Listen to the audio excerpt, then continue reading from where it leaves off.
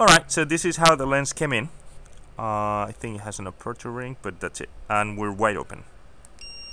And now I'm at 2.8, but still same lens. So this is without the ring, wide open. And now this is at 2.8 with nothing. Alright, this is the 1.5 times anamorphic, bigger one, I think it's f2.5. Alright, this is 2 times anamorphic, I believe is f3.2. Alright, this is one that says kind of like Cook variable aperture and wide open. So this is the one that looks like Cook and it says f2.0, so we'll see.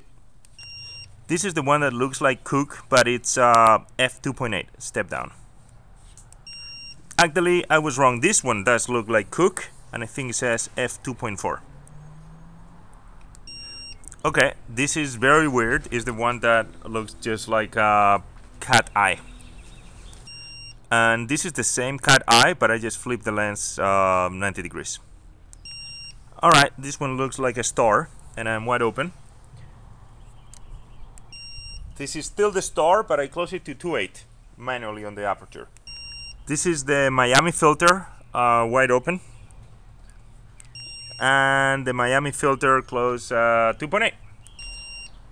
This is the one that looks like the Death Star, very weird. And Death Star 2.8. This is the cheese grate, wide open. And cheese grate at 2.8. Alright, this is 3 times anamorphic.